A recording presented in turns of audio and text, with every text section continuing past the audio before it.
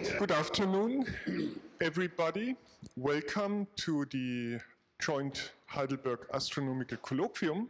It is a great pleasure to welcome Steve Shore from the not University of Pisa, but the National Institute. No, University of Pisa. University of Pisa, and he's also visiting University of Prague, the Karls University at the moment. And he will be speaking to us about classical nova, and he has a very interesting subtitle, Cosmic Testband Violations. And so we will see how political the discussion gets today. So a few words on the speaker. Steve got his PhD in the University of Toronto. He then moved on to do a short postdoc at the University of Toronto and then moved on to Columbia University in New York. From that, he moved to Case Western University in Cleveland, then to the Space Telescope Science Institute. Then he moves to New Mexico to the Institute of Mining and Technology. So you really went through all the different places in the US and Canada. From that, he went to Goddard Space Flight Center. And finally, he was working at Indiana University as full professor for quite a long time, 10 years. But then in 2004, he decided it's much nicer in Renaissance Europe, in Italy. And so he moved to Pisa. And since then, he is working as scientist at the University of Pisa and the INFN Sezione di Pisa. So please, let's welcome Steve and learn more about classical nova.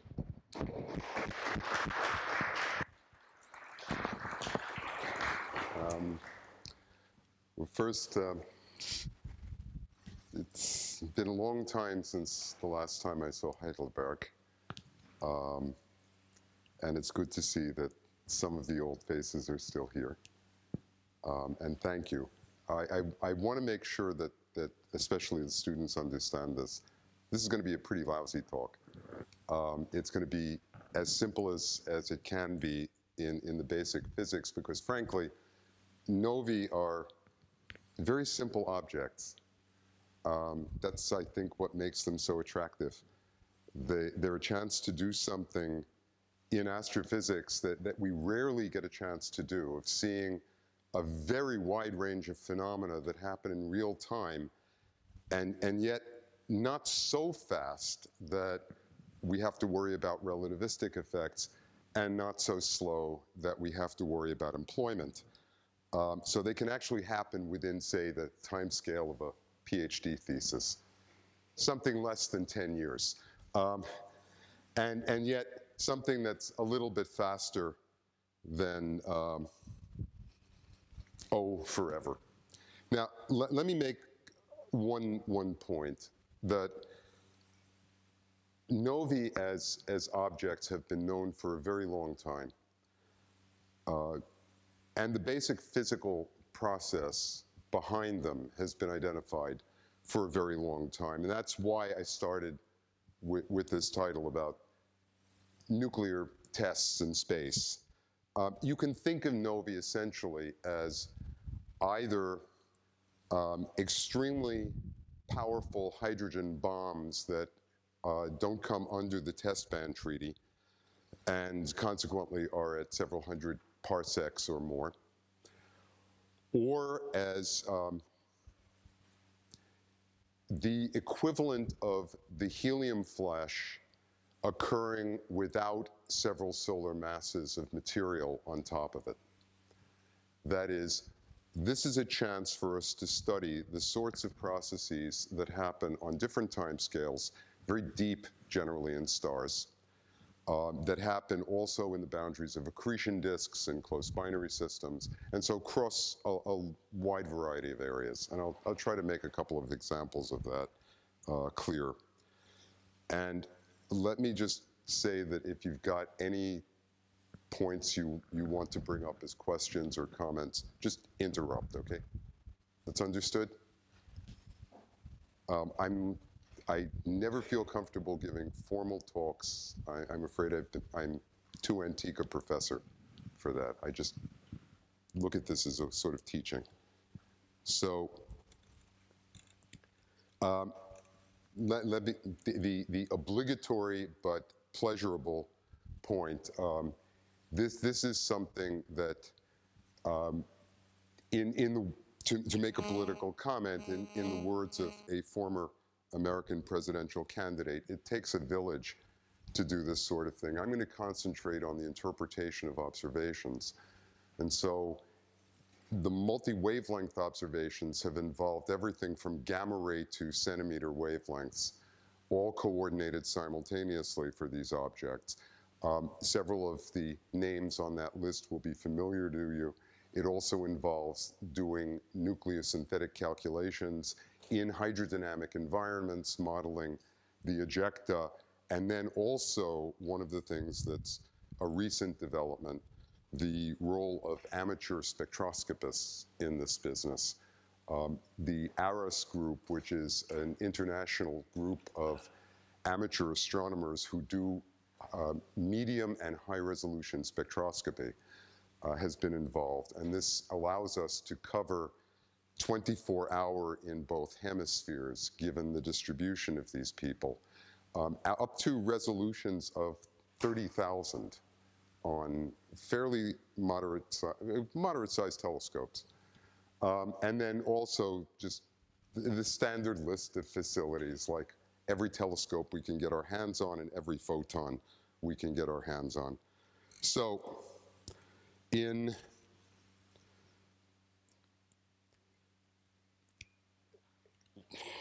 to explain the background of this project, there was a meeting in Cape Town, the last meeting on Novae, about 5 years ago. And at that meeting, one of the things that emerged was we understand a lot about individual novae, or we know the phenomenology of many of these systems, but the systematics are missing. That is, every time you tried to study one of these objects, we'd always found that there was something missing. Either there were infrared observations, but you had no ultraviolet, or you had X-ray, but you had no gamma ray. You had optical and nothing else. And this has been historically true for at least the last 40 years. So a group of us, that village, decided we were going to get together and plan out exactly what we would want to know from the next bright galactic nova, whatever it was. And we had a meeting 4 years ago in Pisa and planned this out, and 1 month later, Nova Delphini, V339 Delphini, one of the brightest novae of the last 100 years, went off. And at that point, we had complete panchromatic coverage. That is, everything from roughly 100 MeV down to 10 centimeters. That was the project that we decided to call Novae Are Us. It's the American influence.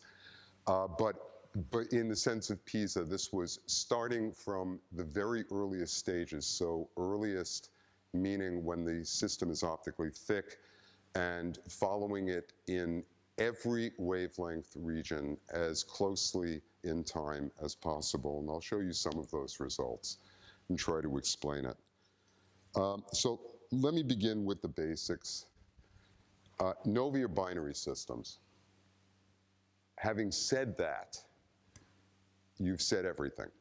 That is, you have a degenerate object, which is not necessarily a full professor, accreting mass from a companion, which may or may not be filling its Roche lobe, which may or may not be a main sequence object.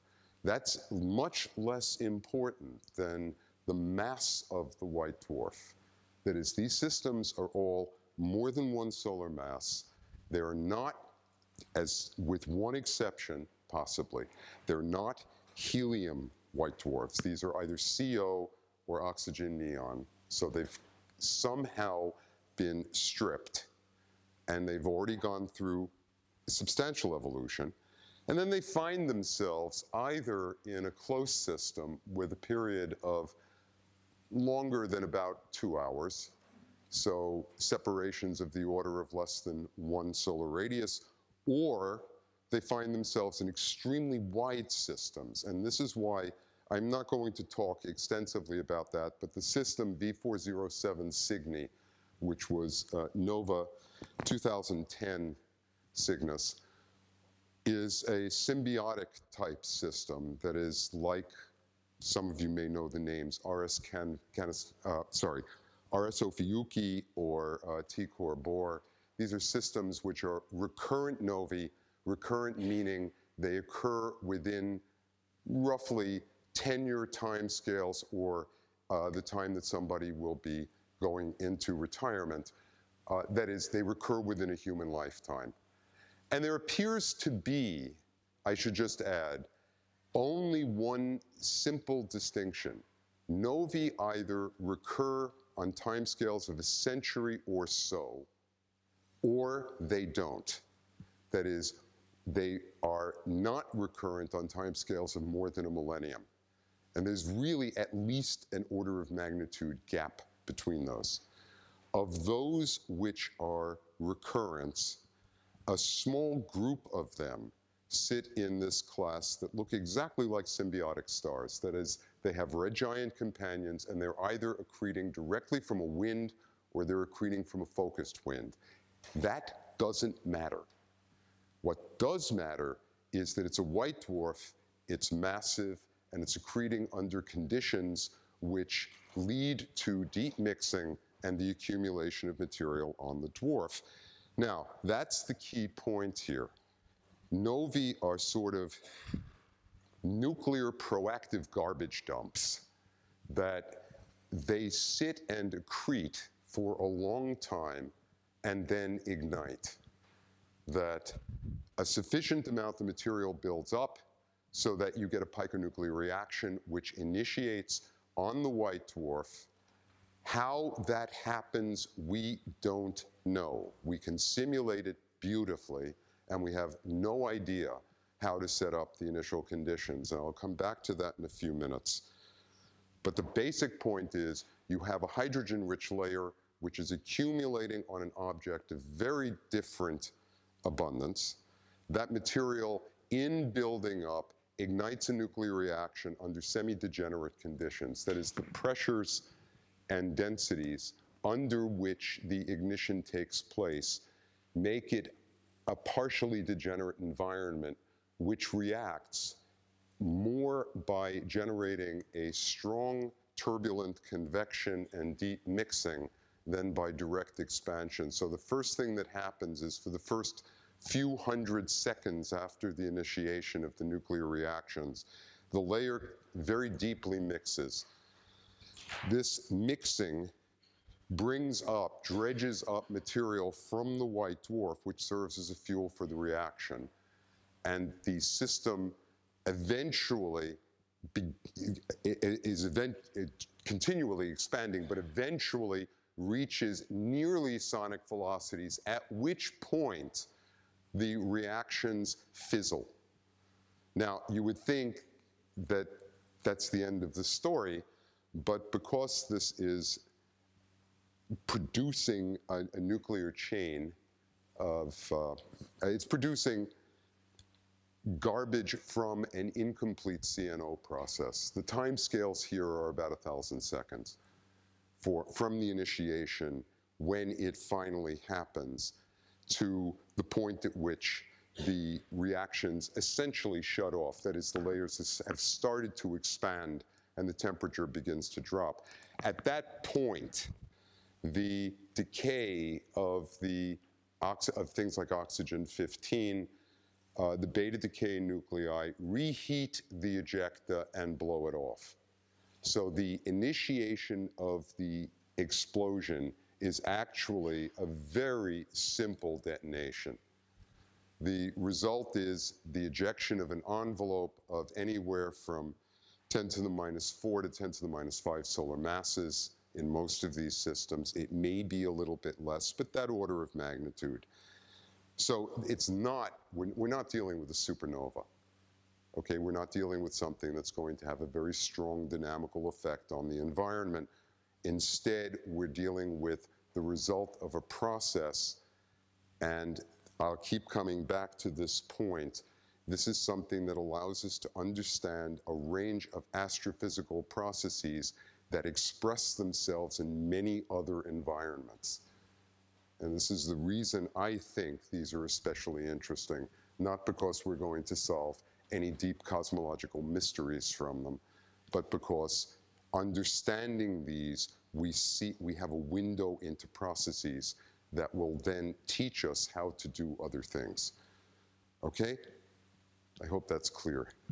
So what we've been trying to do in this particular project, since we can't see the initiation, this is occurring both quickly and deeply. What we see is the result of the expansion. That is, the ejection of the outer layers that are originally optically thick, and we get to see them in the expansion as they become optically thin.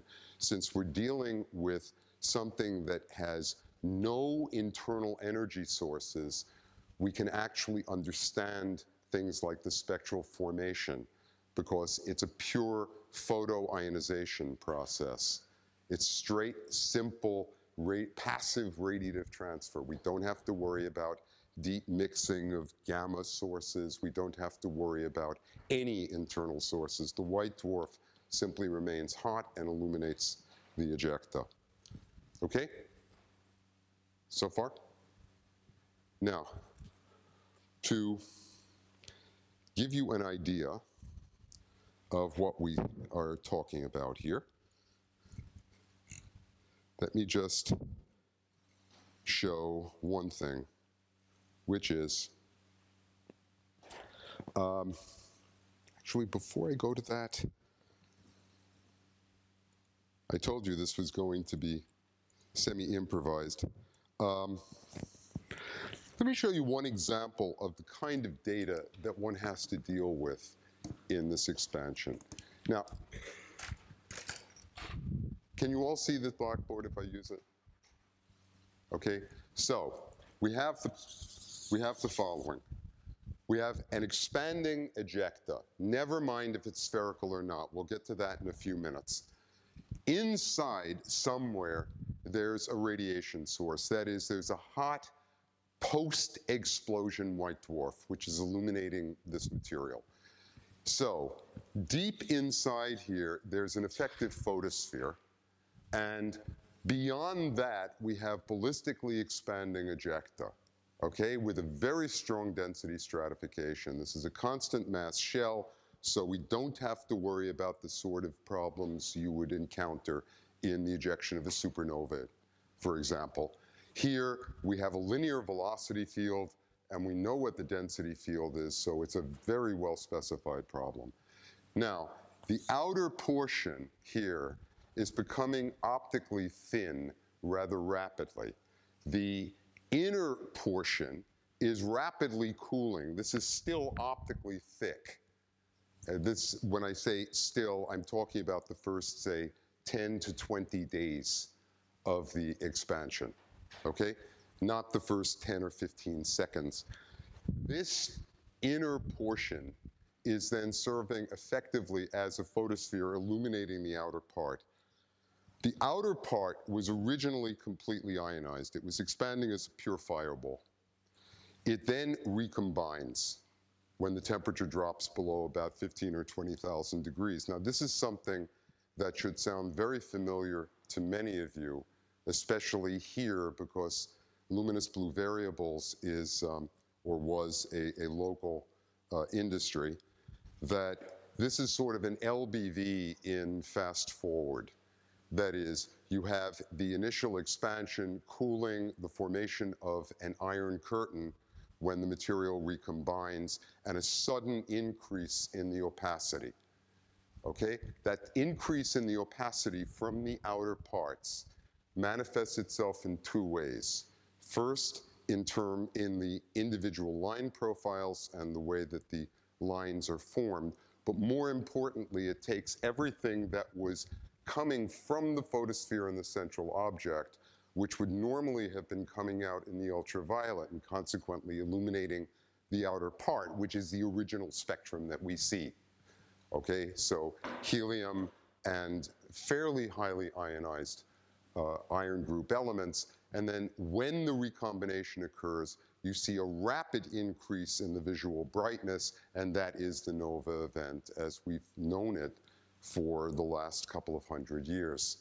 That is, the signal of the formation of, first of the explosion and then of the recombination wave is the rise of a nova, and consequently the time for the rise and the brightness of the nova in the optical is linked to the phenomenology of the ultraviolet opacity of the various heavy elements, specifically the iron peak.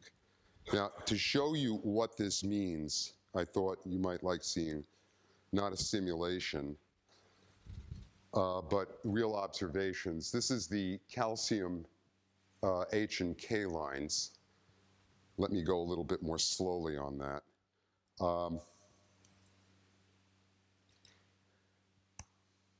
So that is, this is in velocity. This is centered on the K line, so this is the interstellar line. You first form a strong P Cygni component, which is when you're seeing the outer portions of the ejecta, and then the ejecta turn optically thin and the line disappears. That is, at this point, the only emission that we're seeing is from the re-ionization of the ejecta. Okay, I've just jumped too much. So let me explain. This continues to expand. The first thing that you have is the formation of what looks like a P Cygni line. So it looks like a stellar wind, okay? That absorption is seen in a velocity gradient, which is very large, usually a few thousand kilometers per second between the optically thick surface and the outer portion. As this expands, there's still the central object, which is illuminating this. And so the photosphere, the effective photosphere, is moving inward and the temperature is going up. Okay? Eventually, that temperature gets high enough that the envelope reionizes. And at that point, we see the emission spectrum that's characteristic of the later stages of novae, which is this. That is, any of the low ionization species simply disappear, and we see the high ionization species that remain. In this case, this line is one of the Balmer lines. Now, the reason for going through all of this is that in each one of these stages, we have a particular layer of the ejecta exposed to us. And so as the expansion proceeds and the opacity is changing, we're effectively peeling away the individual layers as individual species go into emission. We can see not only the structures that were imposed, the dynamical structures that were imposed on the envelope, but also get some idea of whether the envelope is, the ejecta is completely chemically homogeneous. Since we know the velocity field, every point in the line profile maps to a position in the ejecta. This is something we don't have in stellar winds, and we don't have in any other object that can be so easily studied. That is, because we know that the ejecta are ballistic, there's a complete match, a choice between velocity and radial position within the ejecta. So we can go from the line profile to the position in the structure. That's the example I'm showing here in the optically thick stage. of 3 of the most recent novae at a similar stage in their expansion. That is, we have individual structures which are seen in absorption, which are seen against this pseudo-photosphere, and then the outer portion here that's producing the emission lines. In this case, this is one of the iron 2 species. It happens to be especially interesting because it's one of the strongest iron lines in the visible spectrum, and more importantly, it's not blended with anything. And it's directly connected with the ultraviolet through a ground state transition. So in this case, the thing that I want you to concentrate on, T-Pix is a recurrent nova. Del is the one I was mentioning that went off in 2013, and Nova Cen, the 1369 Centaurus, went off about 6 months later.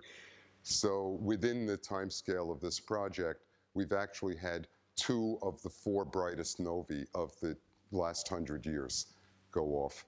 And fortunately, at the same time, we also had the entire spectrum covered by a combination of satellites and so on. Yes?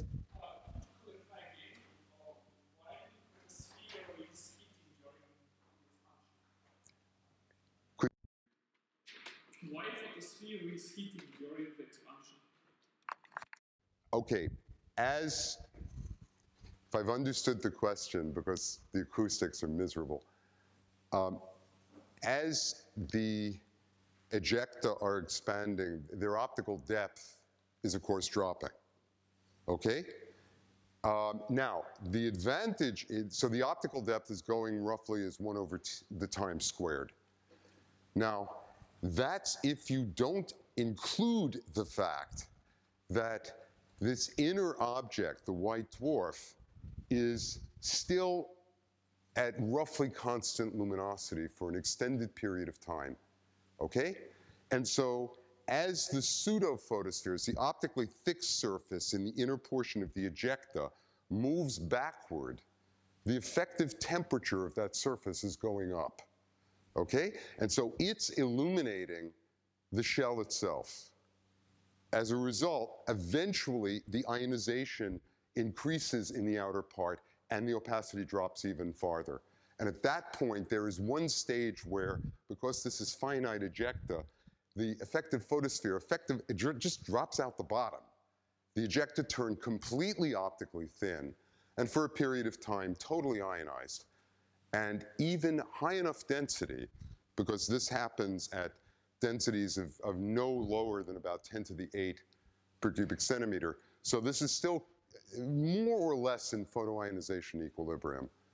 Then if you wait a bit, because at velocities of a few thousand kilometers per second, the expansion of the ejecta will eventually lead to a frozen state. I'm going to get to that. But where we can no longer use the normal assumptions of photoionization equilibrium. But in that intermediate state, as the ionization stratification changes within the ejecta, we can look at the individual substructures that are there. And that's what you're seeing. In fact, that's what you're seeing here. In the absorption, okay, we'll try the laser spotter here.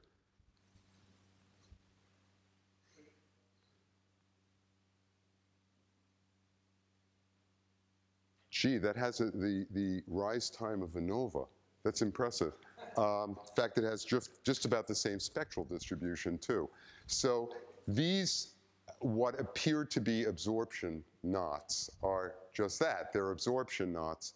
That is, here you have the photosphere, and there's some sort of structure that is present in the ejecta, even in the time when the ejecta are optically thick. Now, this means that something is happening during the explosion that imposes, and this is the advantage of ballistic structures, that imposes individual large-scale structure on the ejected material. Okay, what I mean by that is that something simple. Each one of these has a velocity width of maybe 100 kilometers per second. And there's some fine structure, some fine substructure in that. Since the expansion is ballistic, every one of these features maps into some depth, okay? The velocity is equivalent to a radial distance.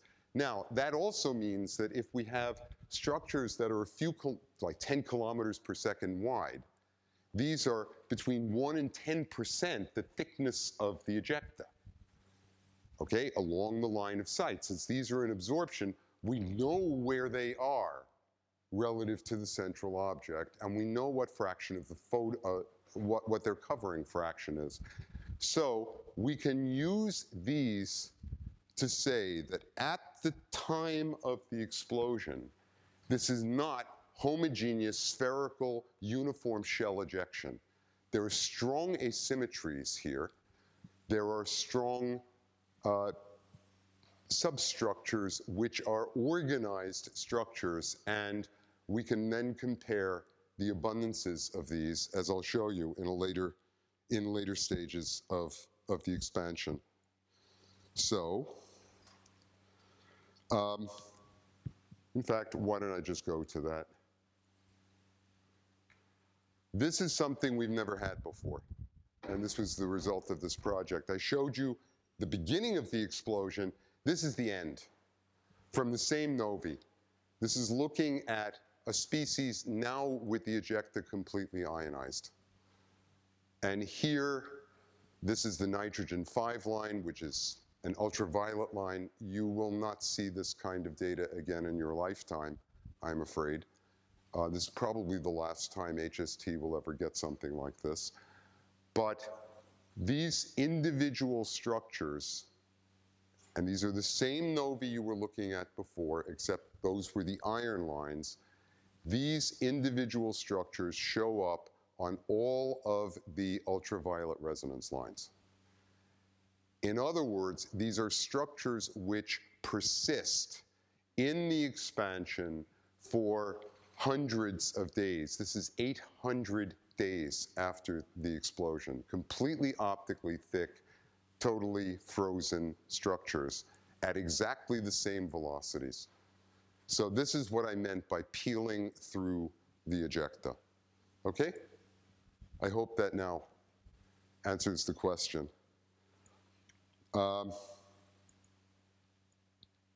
So why don't we just skip a bit? Okay, this was just to emphasize what I was saying before. This is Nova Cygni in 1992 in the optical. This is what you normally think of as a nova light curve. The rise time is maybe 10 or 15 days. Then the velocities are only a few thousand kilometers per second. Again, these are not the sorts of velocities that are characteristic of supernovae, okay? But otherwise, the spectral line formation is virtually identical. The rise corresponds to something that, again, we will never have access to. This is a unique observation, unfortunately. That is, in this time, it's perhaps difficult to see what's going on here, but this was a 2 order of magnitude drop in the ultraviolet flux in exactly the same time as the rise. That's what I meant by flux redistribution, that the passive filter of the ejecta simply converts the light of the central white dwarf, which is coming out initially in the ultraviolet, into the visible, which means we can do some kind of a bolometric study here. Okay, so we can take these 2 parts, that is the ultraviolet and the visible, we can compare how much light is coming out in the visible, and from that we can get a preliminary idea of what the filling factor of the ejecta is. This is a sequence showing in spectral detail what I just showed you in the photometry. And this is the difference between photometry and spectroscopy. If we were just doing the photometry, the only thing we would have is the bulk energetics. This shows the redistribution. This is the same thing that occurs in a type 2 supernova. It's the same thing that occurs in a type 1. That is, the change in the relative bolometric distribution of the radiation field doesn't care where the source is. It just cares what the opacities are. So this is the early fireball stage at which the radiation continued down below 1200 angstroms. This is the equivalent photospheric energy distribution of like a 20,000 degree object. Within a matter of a couple of days, this has expanded and cooled. The temperature drop here was about 5,000 degrees, and this is not spectra. These are not spectra that are missing. There's no flux there. This is below 2,000 angstroms, so this is what you saw in that drop. This is the actual rise of the nova, and then all of these are to the same scale, so you can see that as the expansion proceeds, the lines simply go into progressively thinner and thinner condition. The ionization increases, and so by the time you're at about 50 days into the outburst, the ejecta suddenly turn completely optically thin. Okay, the same thing will happen in supernovae, except the time scales are different. Now, just to show, it really doesn't matter which kind of nova you're looking at. The one I was showing you before was a little bit more energetic. It was an oxygen neon. This is a prototypical oxygen neon system. This one is a carbon oxygen white dwarf. It's the same thing. We just didn't catch it as early. And unfortunately, I'm showing this one actually as a joke here because OS Andromeda happened to have gone off at a very inconvenient time because just at the point where it was turning optically thin, supernova 1987A went off. And so you can guess which one won. So this is a high-resolution sequence just showing that, again, as the ejecta expand, you first get the transition stage where you have both absorption and emission, and then it goes into emission and everything turns essentially boring. That is, you can see right through the ejecta. Okay, that's at least what we used to think as being boring, but this is the other thing that has been known for a long time. I hope you can see this. This is a sequence on a nova showing the H alpha profile and just showing that you start out with something that looks actually rather asymmetric in one sense and then turns asymmetric in another sense and then turns more or less symmetric at the end. This is simply that you're seeing optical depth changes. So one of the things that has always been a problem is that we have, say, one line to work with. This is one of the reasons for the project. And from a single line, you can't tell anything because you can't see whether this is structural change that we're somehow revealing. The line profiles you see are changing in time. So this almost gives the impression that something dynamical is happening, like secondary ejection events or something like that, where in fact, it may just be an optical depth effect. Okay? So just to jump forward,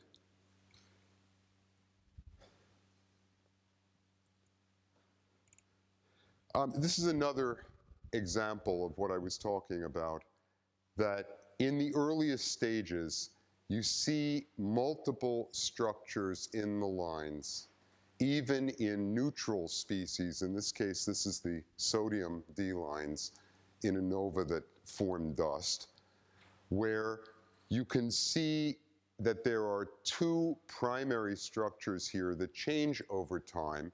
This is a sequence going in time. And you can see both these D1 and the D2 lines showing these structures. These are large-scale structures. We've known about these for a very long time, but this is the sort of data that we had to deal with, 1, 2, or 3 spectra, and nothing else. Okay? So this is where we are now. These are different iron lines in one of these novae followed intensively. The structures you see start out here as what appear to be uniform P Cygni-like profiles, which then break up into filaments. These aren't breaking up, we're seeing through them. And the same thing is going to happen when you do high-resolution observations of supernovae and of planetary nebulae, and obviously also of stellar winds. Something is structuring these ejecta, and we seem to see things that look relatively simple and filled only because they're so optically thick, we can't usually see these individual substructures. But these were there as early as the beginning of the explosion. Now, they also survive. This is what I was showing you before, except this is the substructures on different lines of the same nova in the early stage when we're only seeing excited states, and then these are the structures that survive into the later stages when we're looking completely through the ejecta. Okay. Now, one might think that you need some very sophisticated methods to understand what's going on in an object as apparently complicated as these spectra indicate. You really don't. This sequence is what you would get for a recombination wave in the earliest stage of the expansion. Each one of these is, the sequence covers about 1 week. It's just a simple Monte Carlo simulation in which you have the radiative. This one is assuming a resonance line, yes. Of the recombined. As it's recombining, yes. So the expansion toward higher velocity is the recombination wave moving outward. And in the ionization sequence, then it would go in exactly the opposite direction.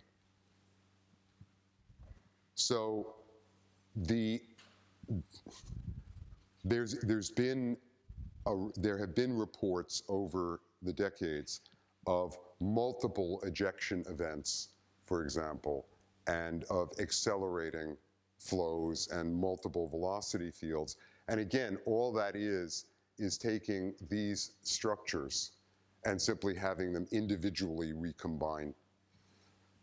So if you have, for example, structures like this that are dynamical structures here posed on the ejecta, as the wave passes the radius at which these are located, you're going to see an absorption feature suddenly appear at that velocity. Now, certainly this is going to happen in stellar winds too. The difference is, in a stellar wind, this is happening in an accelerating flow. These are stationary flows. Okay, these are just freely. Again, when the line also gets optically thin. Yes, yes, and in fact, these show up as emission structures when the line turns optically thin. The reason here you're not seeing the emission is because it's so late that the emission measure has simply drop below your limit of detection. And the only thing you're seeing here is that portion that remains, because these are resonance lines, in absorption against the central white dwarf. Again, the advantage of Novae is they don't destroy the light source. So if we want to study the ejecta, we have the advantage that the white dwarf remains available as a background light source effectively forever, or for as long as we can convince telescope allocation committees to give us time, which is certainly not forever. Now, I wanted to show this also because the behavior of different lines tells us something about things like the ionization structure. This is to just emphasize the point that I was making earlier. Okay, none of these well, I shouldn't say none of these are resonance lines. A few of them are, like that one. But these are the same nova at the same moment seen in different ions. This is why the older data, which concentrated on, say, H alpha as one line, or helium-2 plus H alpha, or something like that, was virtually useless. Each one of these is tracing a different density and temperature structure. Now, if we were dealing, say, with a planetary nebula, or an H2 region, which many of you were familiar with, and it was in ionization equilibrium, this would be a very easy problem. We would simply use the individual ion to tell us what to constrain what the ionization field looked like. This isn't as simple. This is out of ionization balance because the recombination times for several of these species, especially for the helium-2, at the stage in which these spectra were taken, is starting to become comparable to the expansion time. Now, let me make something clear. When you have ballistic expansion, remember the expansion time is simply the elapsed time. Okay, so all we have to know is how long it's been since the beginning of the explosion, and we know exactly what the density is at every point in the ejecta. So we know which parts are still in photoionization equilibrium, which parts are still in collisional ionization equilibrium, and which parts are being controlled only by the rate at which the electron density of the background is dropping. And so different lines here are giving us what look like different structures. This is just the chance ionization structure that we happen to get from each one of them. This is another example that here, this is the comparison of the nitrogen-2 line, and in this case, here. So we have here neutral oxygen, ionized nitrogen, nitrogen-4. Each one of these in now a single nova is tracing everything from the neutral gas to fairly highly ionized and fairly highly excited states. Okay.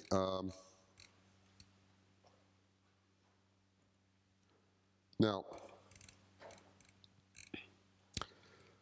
just to show that we really can understand this rather simply, I'll show some examples in just a minute. But this is well, one of these is fictitious and one of them is real. The profile here of this is the oxygen-3 line, is an ionized line, ground state transition, forbidden line, and this is a model of the ejecta, and that's what I'm going to talk about now. And as I warned you, this is, well, this is going to be broken up, but I also wanted to show here, again, the difference between different ions at the same stage. So this is the oxygen. This is oxygen 3, so twice ionized oxygen, singly ionized oxygen, neutral oxygen, at the same stage.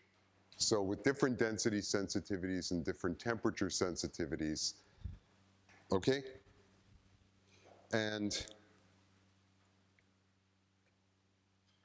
these are the highest ionization species that one sees, indicating that, again, you have a very hot white dwarf, which is illuminating the ejecta, calcium 5, iron 7, oxygen 5. So we have 5 ionization stages and a very wide variety of density and temperature tracers that we can work with. Now,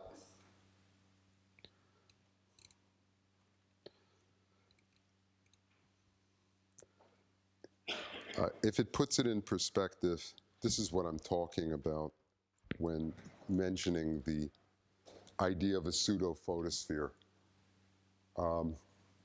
It's probably something that's familiar to all of you. This is, I had to show one shot of Pisa. Okay, somewhere in here we have the equivalent of a pseudo-photosphere. Look, if you want to make this a cosmological simulation, you can do this too. This is the same as the reionization stage of the universe, right? So here's the formation of the background radiation. This is where it starts turning marginally optically thin. Obviously, there's some structure here. I think that's a fiat. And otherwise, you can see that there's a structure here which was already present in the medium, except that it looks uniform here because it's completely optically thick. Okay, so does that make the point clear? The reason I was emphasizing, without talking about the structure of the ejecta, the spectra, let me explain. There was actually a pedagogical reason. It wasn't simply a poorly constructed talk. Some of you are doing cosmological simulations, and you've worried about things like the reionization of the universe. A nova is that in fast forward. That is, you have exactly the same problem. In fact, ballistic trajectories are also called, in the other end of the business, a Hubble flow. And so what you have is a finite mass ejecta, which are illuminated by a central object whose optical depth is, the surrounding medium of which has a time-dependent optical depth which is falling as a power law in time. Consequently, there's a point where the ionization of that ejecta is complete, and the recombination does not occur again. That's why I decided to emphasize that at the beginning, because so many of you are familiar with that in the cosmological context. This is cosmology in about 500 or 1,000 solar radii, not 500 or 1,000 megaparsecs. Okay, it's the same process. Doesn't matter that we're talking about the Iron Curtain, it's the same process. And in fact, one of the other things that I should add is that during the recombination event, we do not see dust formation, but we do see dust formation when the recombination wave has passed, and we're beginning to see reionization of the ejecta. But this is effectively a nova envelope in its marginally optically thin stage. And consequently, you can also use this in your head as a model for how a stellar wind behaves. Okay? Now, the other thing, which is really, I think, quite remarkable about the recent results that we're getting, is something that would not have been possible, to emphasize something observational, before the advent both of modern detectors and of very good high-resolution spectrographs. Now, you would think that if you're studying something, and I'm emphasizing this for those of you who do supernovae, you would think that if you've got a velocity of 10,000 kilometers per second, that a resolution of 100,000 is a complete waste of time, because after all, everything just gets washed out, okay? That may be true in the initial stages, where it's optically thick and you can't see into the layers. But as it becomes more optically thin, the higher the resolution, the more individual structure you're able to perceive. And one of the things that we've been trying to do, which is, I guess, new for this particular attempt, is use all of the information in the line profiles for the determination of plasma parameters without using photoionization assumptions. So this is an example of what you can do with the oxygen 3 lines. This is a logarithmic plot just to show that you start out in the earliest stages with extremely broad wings, and then gradually that stuff has a decreasing emission measure. The emission measure is going like t to the minus 3. So over fairly short periods of time, you lose the highest velocity material. And what you're left with is this relatively low velocity stuff. But by using very high resolution, you can treat, as I said, each point in the profile as a map to a point in the ejecta. And so we can determine the density as a function of position in the ejecta, at least in 2 dimensions. That is, we know the positive and the negative velocity side of the flow. And what this translates to down here, this is an order of magnitude in the electron density, is the electron density as a function of velocity, which means the electron density is a function of position in the ejecta, with no assumptions about symmetry. Okay? This requires resolutions of at least 30,000 to pull this one off. We can then look at the evolution of the individual portions of the ejecta, which means we can look at what the abundances are in every point in the ejection. Okay? So again, we can look at whether the ejecta are chemically, thermally, and dynamically homogeneous. Each point then can give us the electron density as a function of time. The one here that you see plotted in the dotted line, so these are the individual measures of the electron density at different velocities. This is for these peaks, and this is for the wings of the profile. So the region here and in the wings. And the peaks are portions of slightly higher density. And what you're seeing here is not a fit. That's overlaying the model prediction. That is, if we have ballistic trajectories, what we would expect is this line, which is at t to the minus 3. Okay? Again, this is not a fit. It's just an overlay.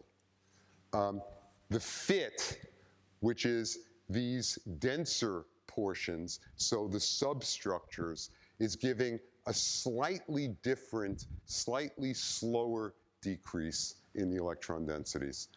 So again, this says that we have distinct structures whose recombination rate may be different than the diffuse rate. This is exactly the same sort of thing you have in cosmological simulations, where you have different densities in the expanding background, and the recombinations are occurring at different rates. Okay? Now, one last thing. I have to show this because I think it's really pretty. Excuse me. This is something that, although the plot may not show just how beautiful this is something that was completely unexpected. The very last spectrum we got of the last of these novae, Nova Centaurus, which was very bright, and being very bright, of course, it occurred in the wrong hemisphere. So we couldn't get lots and lots of observations on this thing, but we managed to convince ESO to give us some UVIS time. And we also had HST. This line, this bottom line here, is something that if any of you have ever looked at planetary nebulae or symbiotic stars, you would recognize immediately. This is the nitrogen-4 line. It's a doublet. It's a fine structure line. And it's also an intercombination line. And the ratio of these two lines, which are these two peaks, to these two lines, which are the 1483 and the 1486, this ratio gives you the density, completely independently of all of the other tracers. Okay? Now, these lines are separated by only a few hundred kilometers per second, like 500 kilometers per second. And under normal conditions, as you see here for another nova, they're completely blended. Here, the individual substructures happen to be sufficiently distinct that we're able to see them. Okay? So someday these are going to show up as knots when interferometry resolves this ejecta. At this point, this has not yet been done by interferometry. Okay?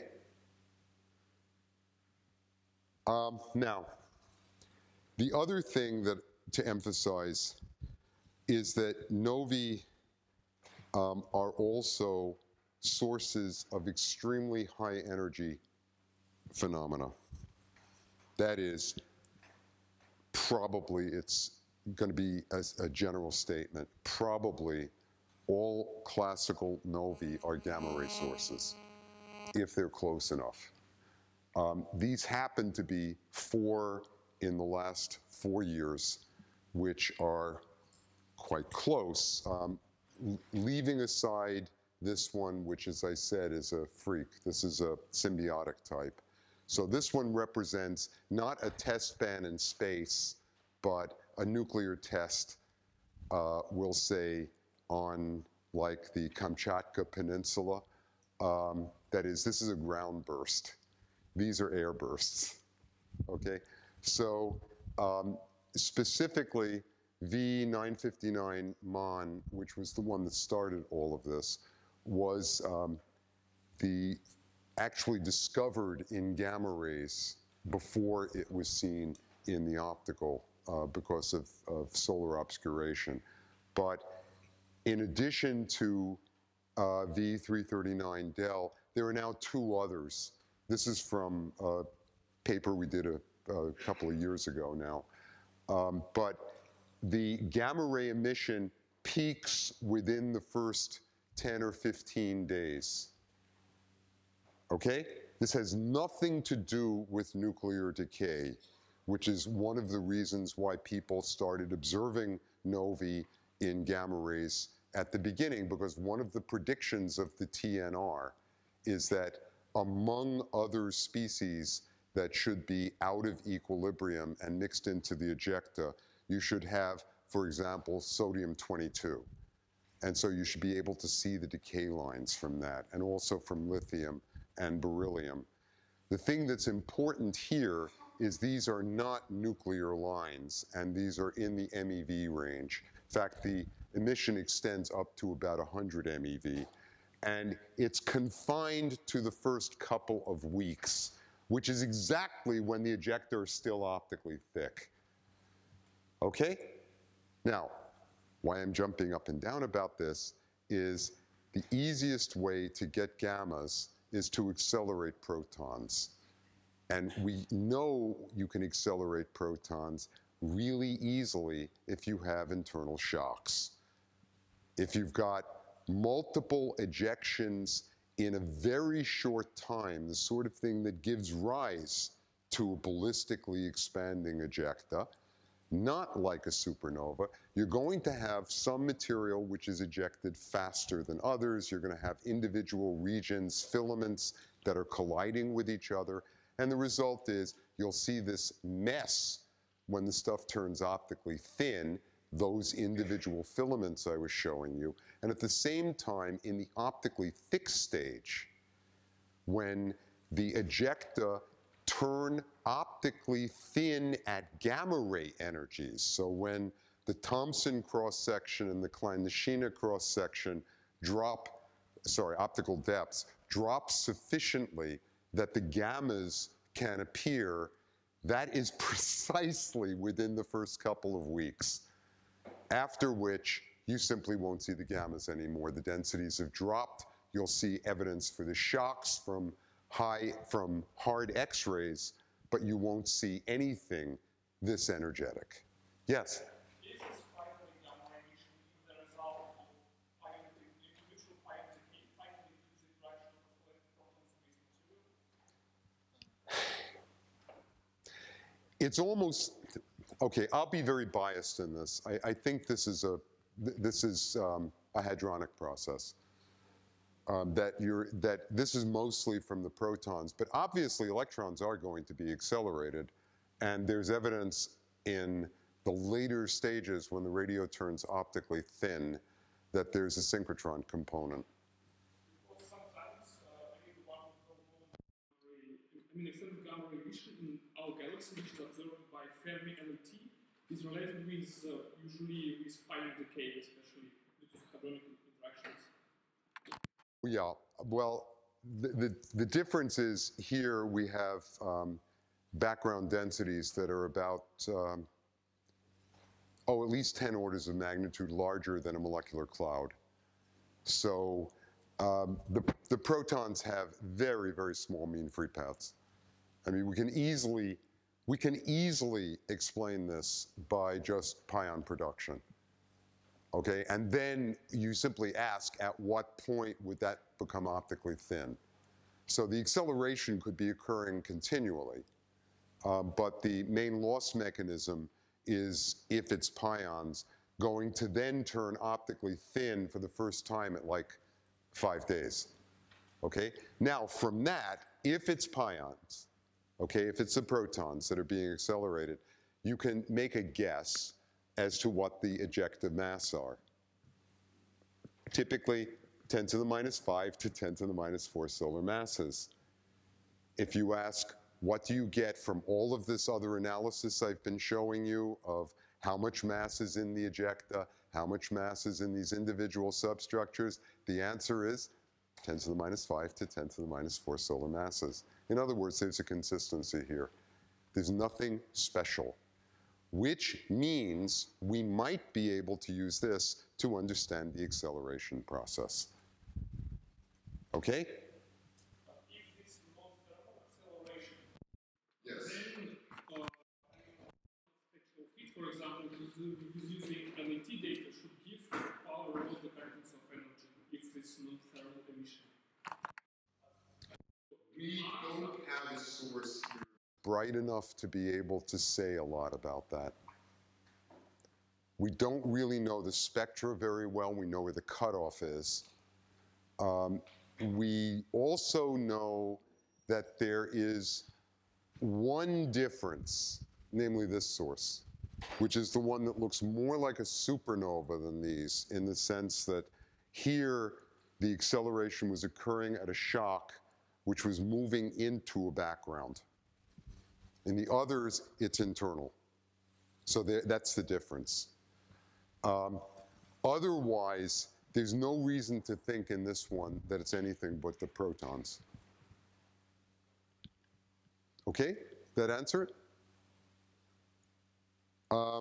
Now,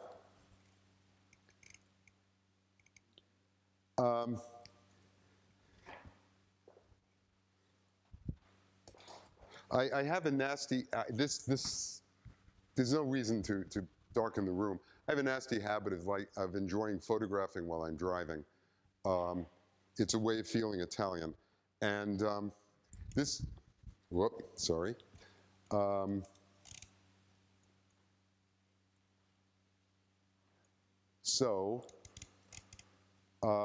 This is just something to give you as a picture to think about. That's a nova ejection. Okay, so when I'm talking about these substructures, you've seen them lots of times. In exactly the same way, these are simply hot and glowing. Okay, it's a single point explosion. It expands as a linear velocity law, and you can really model this rather effectively. And to show you that, yes, novae really look like that. This is an HST image in 03 of Nova Del 1967 that was taken about 15 years ago. The central white dwarf is under the saturated part, and these are the individual knots.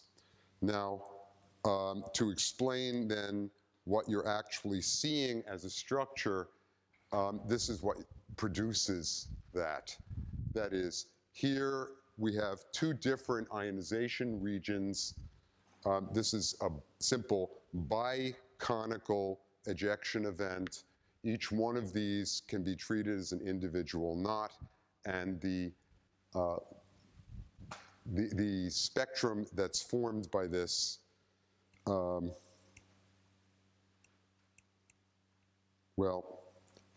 the spectrum that's formed by it also allows you to predict these ring structures.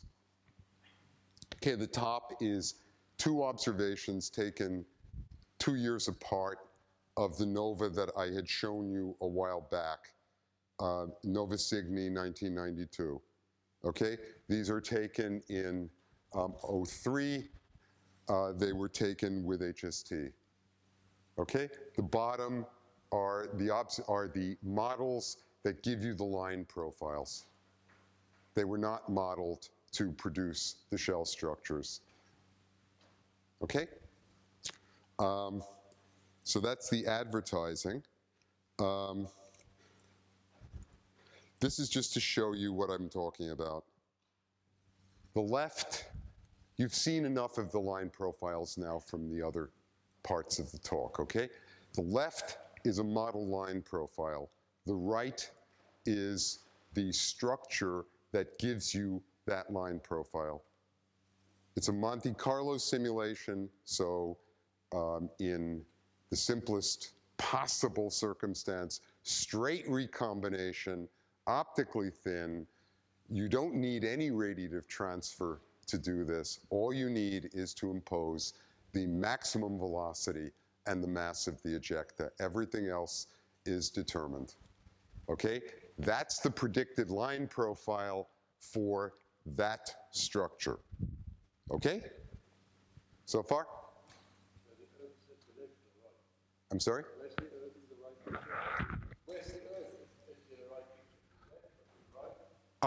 You're sitting on it. Okay? It is, this is oriented for you. Okay, now, so it's the same class of model as that.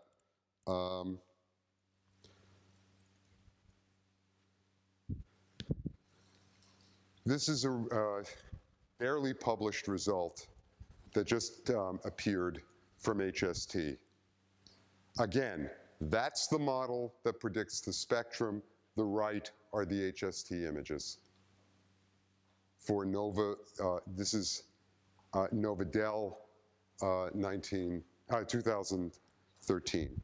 Okay, so this is the 03. These are these are optically thin transitions. That was predicted 2 years earlier, based entirely on the line profiles. Again, you are on the Earth. Okay, so this is properly oriented.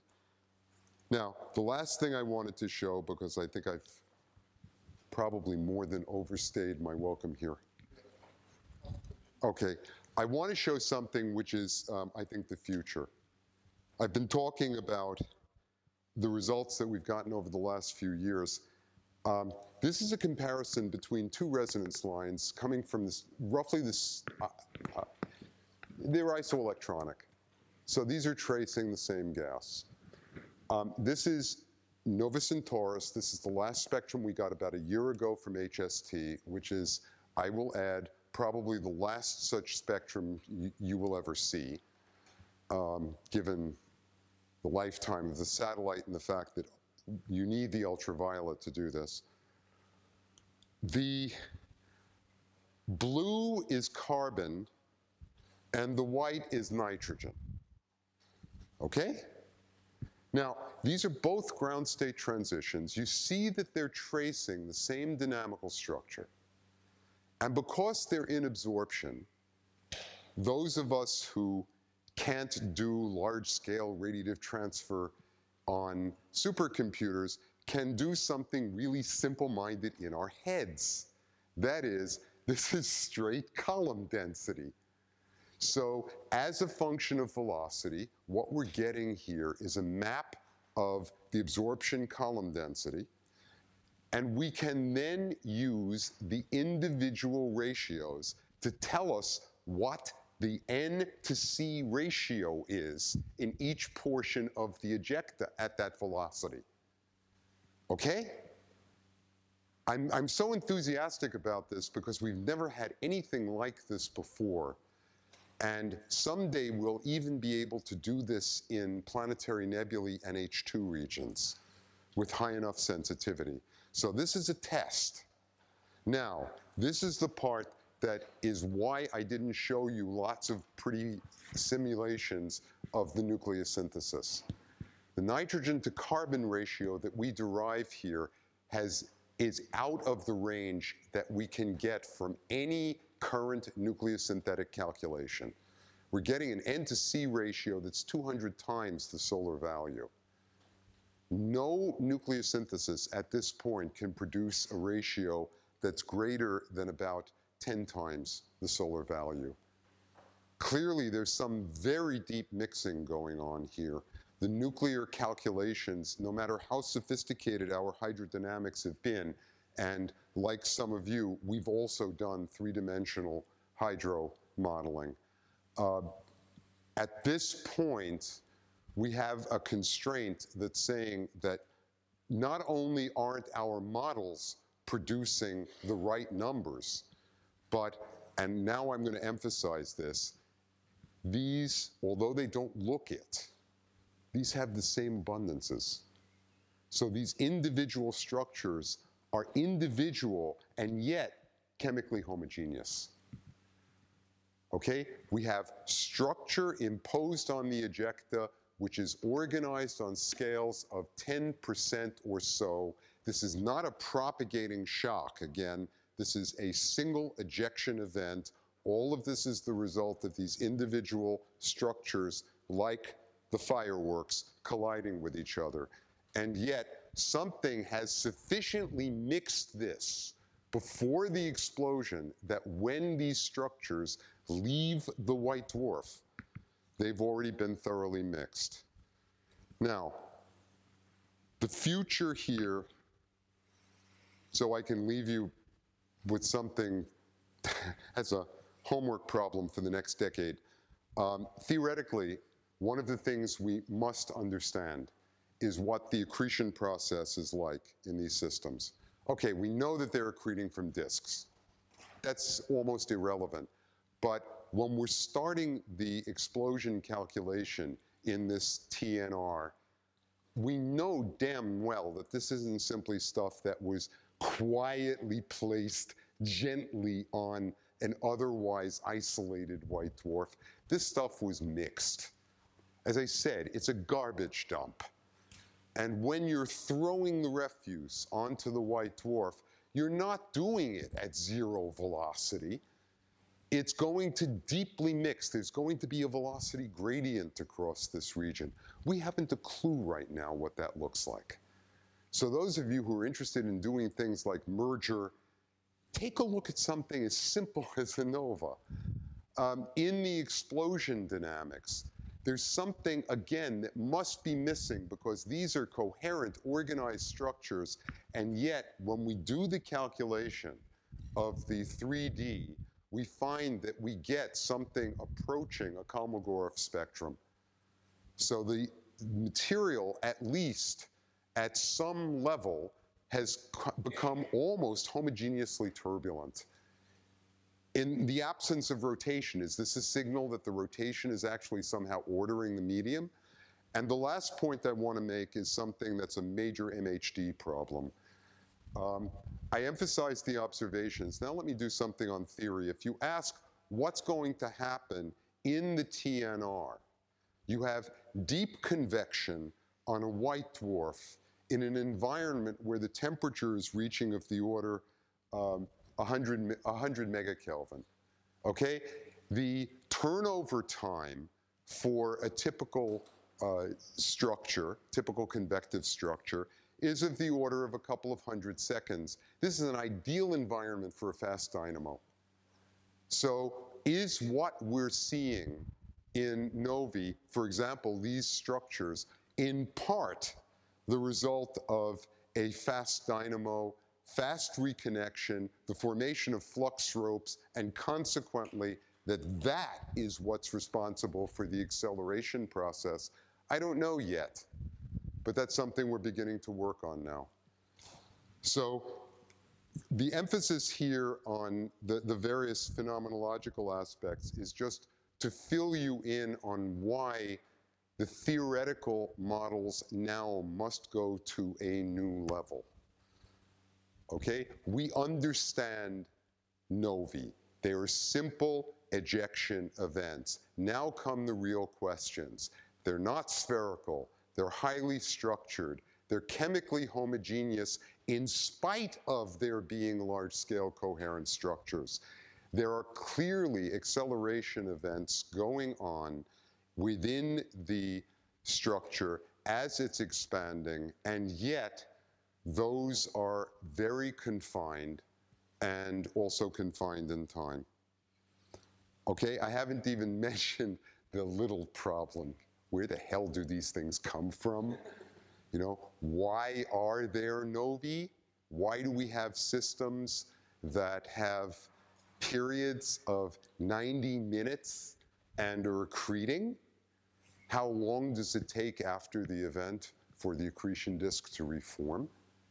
Why is it, and I'll leave with this one, why is it that within the last 4 years, one particular system in M31, of all places, has repeated as a classical nova, almost like clockwork, once a year?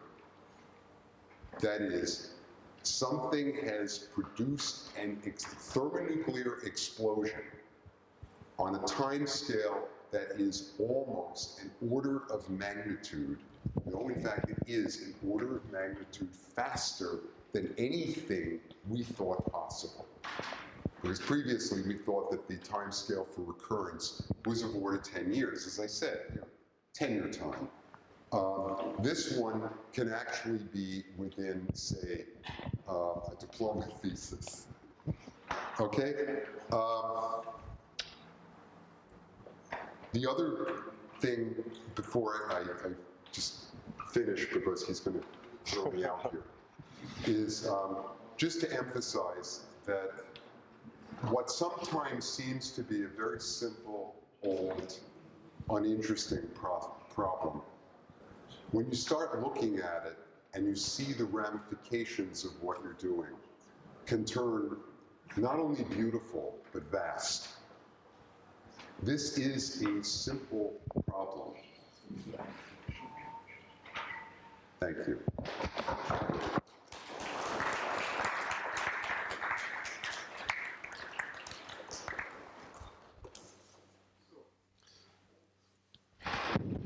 Thanks for these very extended overview, and the many spectra have shown us and explained how to interpret them.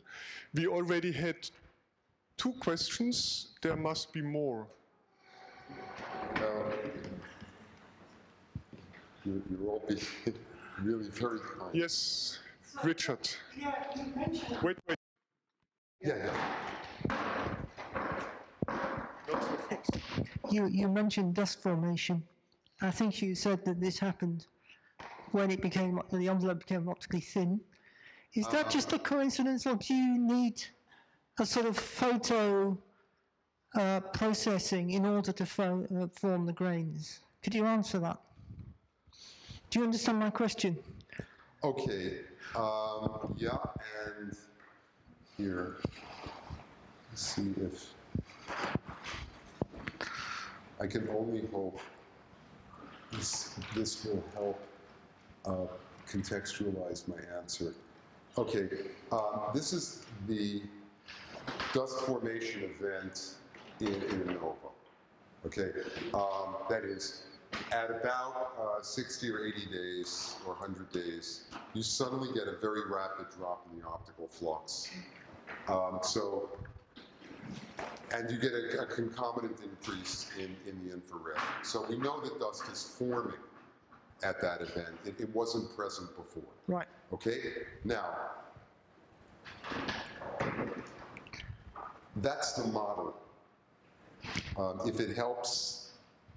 Okay, but what goes into the model? I mean, do you need... This is ion-driven kinetic aggregation. That is, you start out with a higher than normal abundance of carbon. You form initial nuclei.